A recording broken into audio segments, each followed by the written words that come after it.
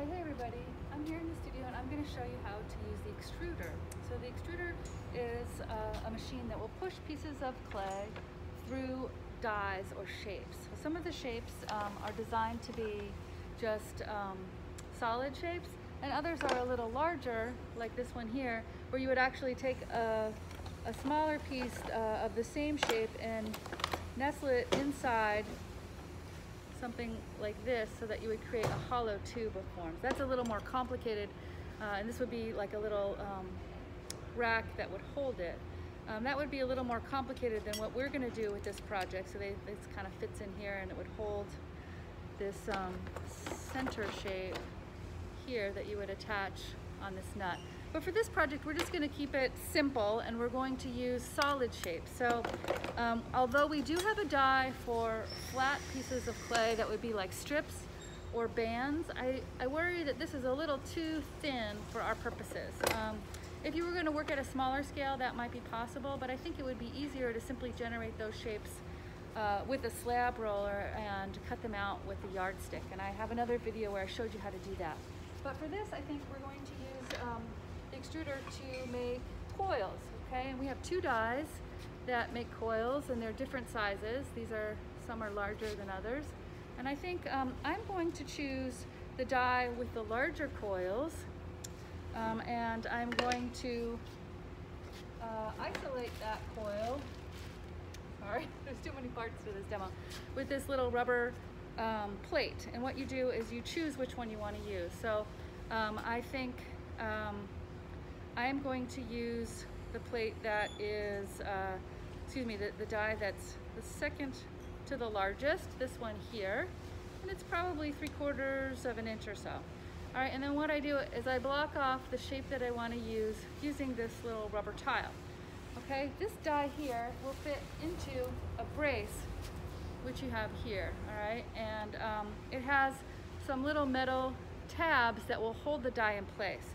So I'm gonna open them up here, and then I'm going to try to fit it down in. Now you'll notice that the dies have two different shapes. This one has kind of a bevel, and that's where you want the clay to go in, and then the shape that's gonna come out is gonna look like the bottom side of the die as it comes through the machine, the shaft here, and extrudes out the bottom. So I'm gonna put the beveled side up like this, and I'm gonna slide these little aluminum tabs over the, I'm gonna move it slightly so that I can have the tabs on two corners, because it's broken. It used to have a little window frame around it, and we only have like an L shape. So I'm gonna just kind of move it here and see if I can get it to fit in this other direction so I can hold it on in two places.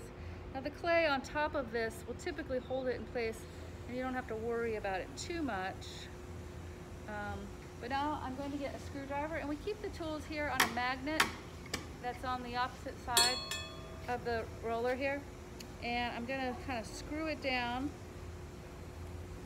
I'm gonna hold it. It's a little hard for me to do it while I'm holding it here, but I'm gonna screw it in so that the tab is holding the die in place and it won't move, because I want to make sure that that's going to block the clay, and that the clay will only extrude out of the coil shape that I choose. If you don't use this, you're going to get 4 coils of different sizes, and I don't think that's what you want. Okay, so I've screwed it on. Make sure you put the tools back on the magnet so we don't lose them. All right, and the second thing we're going to do is we're going to get our shaft ready. So first we're going to put the die on it, and then after that we're going to fill it with clay. All right, so the die is going to go with these ridges facing the chamber itself, because those ridges are going to fit on the side.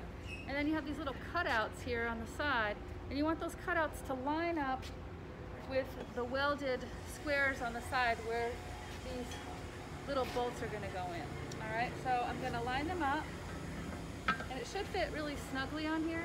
And then there's one more piece of the frame that has a welded circle in it, and you'll see it's flush with one side. It's not in the middle, and so you want to make the side that's flush be down so that there's no gap between where the screw goes down or the bolt goes down into the holder. All right, and those line up here on the side on top of the welded little squares that are on the side here. And then the bolts drop down in, and there's two. There's one for either side. And so I'm just gonna line them up, and then we have another tool that's here on our magnet, and it's an Allen wrench that's fairly large. And you just put the Allen wrench down in there and screw it in. Now it's important that you have those little aluminum flaps holding the rubber kind of blocking die on top of the shape you want, because otherwise it'll fall off when you have it upside down like this and you're putting it together. All right, so if you have that lined up correctly, you are going to have,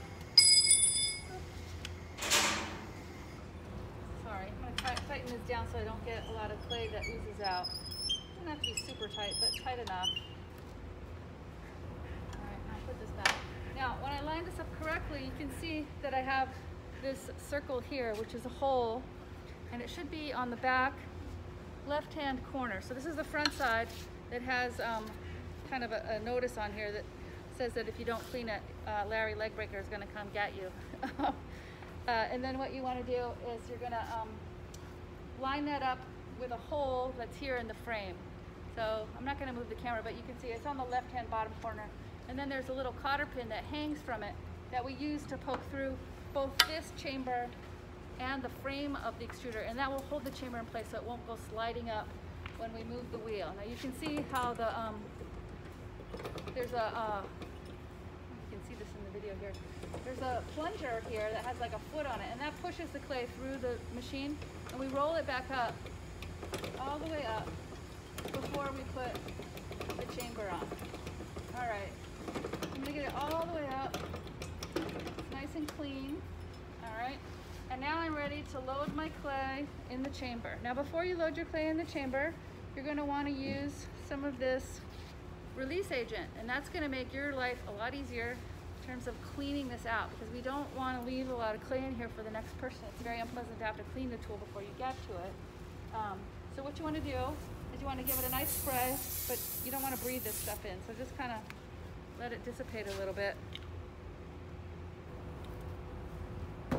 All right, and now we're ready to put the clay in. So I have some fresh clay here, slightly different than the clay that you guys are going to use, but if you're going to build large scale, we're going to actually make up a special sculpture body that has a little more grog or temper in the clay.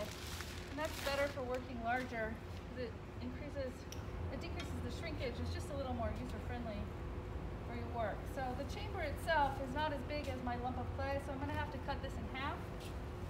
And then I'll have to reshape it to fit it in.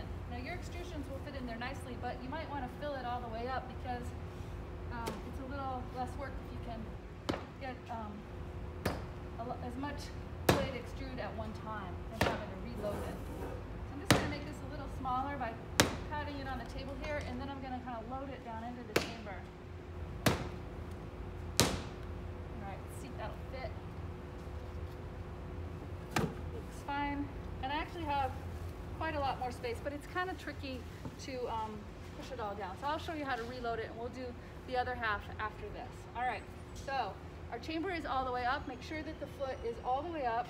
And now I'm ready to go ahead and push the clay, put the chamber onto the frame. Now I think I'm gonna actually spray the foot of the plunger so I don't have to clean that either. And I'm just gonna take my release agent and do a little bit there. It really does make for the cleanup to be easy if you've done that ahead of time.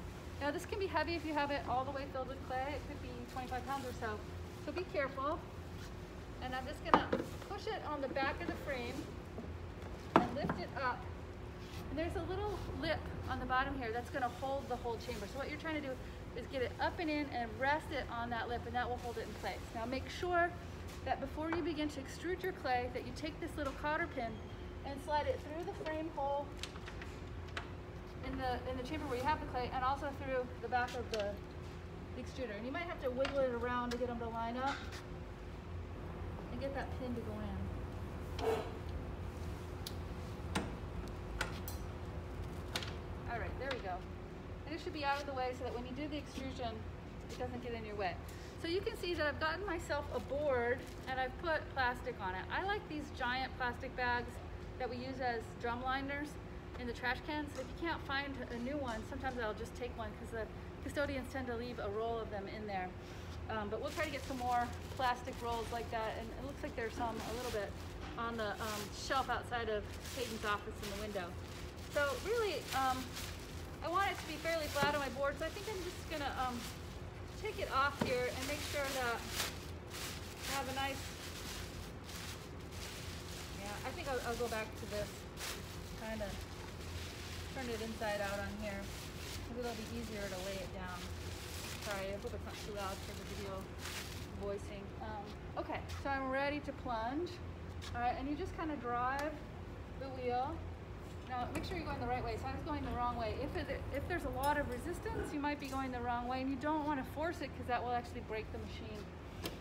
All right, so now I'm gonna wheel it around, and pretty soon the clay's gonna start to come out. And I think I'm gonna move my board out a little bit so I can make room for the extrusion to come down. Now, some of the dies that we have are quite large, and if you're making a hollow shape, the pressure is gonna actually cause it to move and bend as it comes out, so you may wanna guide it down. But if you're just making a solid shape, it's fairly easy.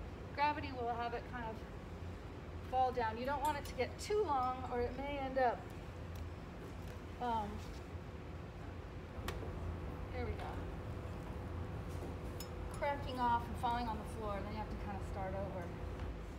So my clay is a little bit stiff, and actually it feels like I'm going to the gym here. All right, so this is a pretty big size coil.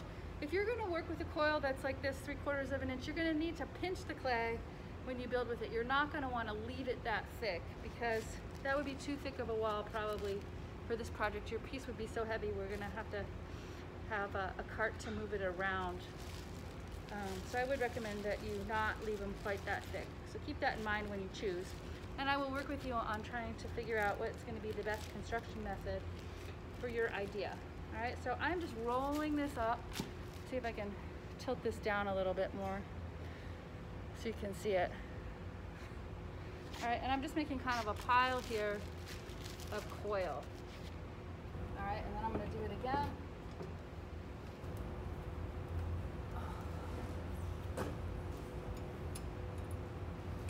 So I actually think that when you're extruding, it's kind of nice to use clay that's a little bit stiffer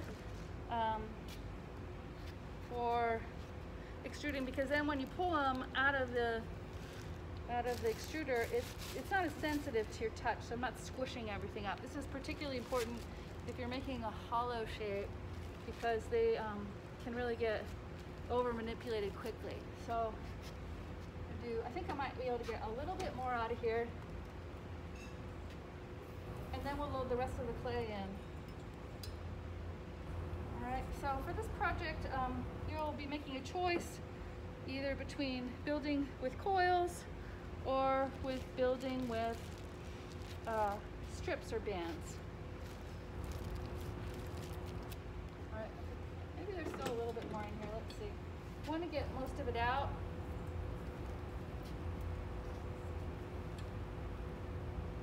And then when it feels like there's some resistance, you want to stop pushing. All right, so I'm getting quite a lot of clay here. It's probably going to be my last go round. It's just perfect. It just fits on the board, and then I can continue to go and just build up with another set of coils. So let's go ahead and we'll reload, and you can see how this would happen.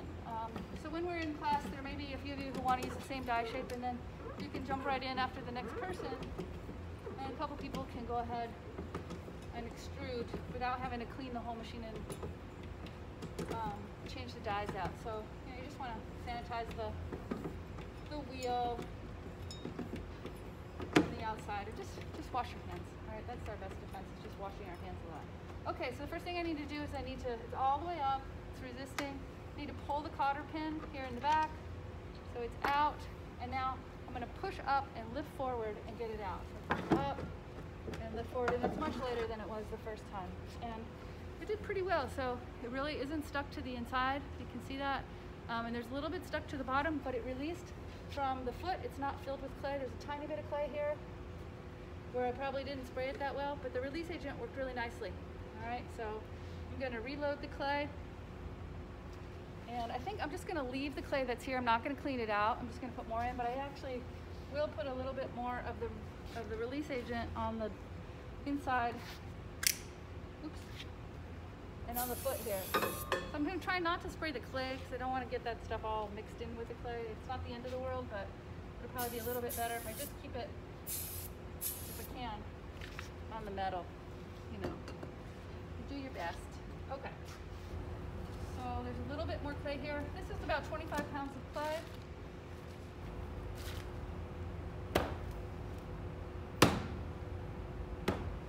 All right, and that should fit in there pretty easily. You just drop it in, and then I pop it back in here onto that lip. Put my cotter pin in,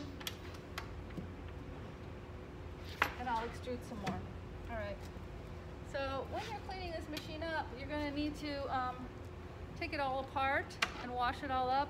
All of the dies are going to go in this little basket that lives on this cart that's usually kept underneath the extruder. I just moved it to the side so that I could extrude here. And then you're also going to want to make sure that you wash the foot that pushes the clay through the barrel. And there is a nail on it with a little bit of tape, and you can pull that off, take the foot off, take the chamber, bring it to the sink, wash them all out with soap and water, clean them all up, sanitize them with the bleach spray, and then put them back up in here. And make sure that you wash out the handle too when you're done. But that's basically how you do it, and it's pretty straightforward. I'll probably end up demonstrating it again in class, but I'd like you to at least have seen how this works beforehand. Okay, good luck.